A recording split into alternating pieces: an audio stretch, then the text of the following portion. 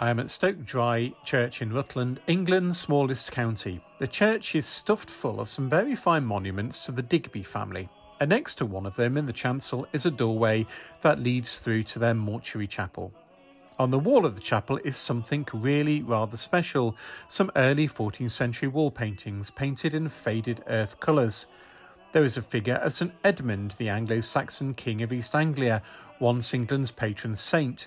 He was martyred by the Vikings in the year 855 and is shown here enduring his martyrdom. He is shot through with arrows, but still looks surprisingly cheerful given his ordeal. One of the archers has a headdress that makes him look rather like a Native American.